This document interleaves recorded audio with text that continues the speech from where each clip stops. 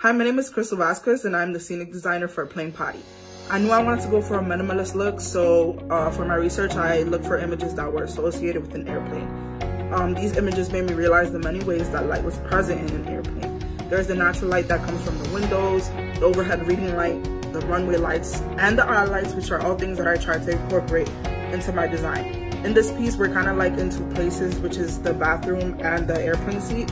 For this, I had an occupied sign in one of the airplane windows that would flash on and off to indicate when in the story the character's in the bathroom and when they're not. In the story, the character's emotions are between panic and relief, and I chose to include a projection of clouds that would not only show that we're in the sky, but it would mirror the character's emotions by going back and forth between thickening the clouds and easing the clouds. Watch Plain Potty on